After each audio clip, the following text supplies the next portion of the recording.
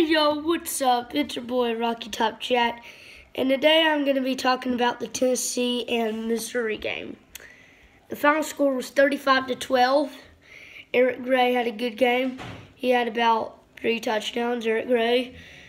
But first I'm going to be talking about our defense. We played pretty good defense. We had interceptions. We made quite a few good plays on defense, I think. We got a lot of new players on the D and O line. Like, we got Cade Mays. I think he's number 96. We got him. He was from Georgia. He's about to come to Tennessee in 2018, but he went to Georgia. His dad played for Tennessee, Kevin Mays.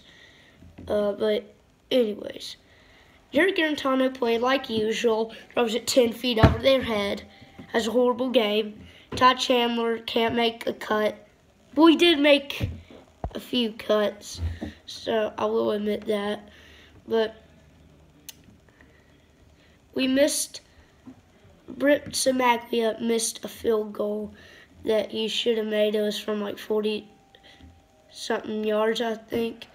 It's from like 40-something yards. But, Tennessee did. We should have made better plays on some plays that we should have done good on. You know what I'm saying? But the final score was 35-12. I'll see y'all for the next game. Tennessee's playing Georgia at Georgia. We'll make a post game about that game. So anyways, bye.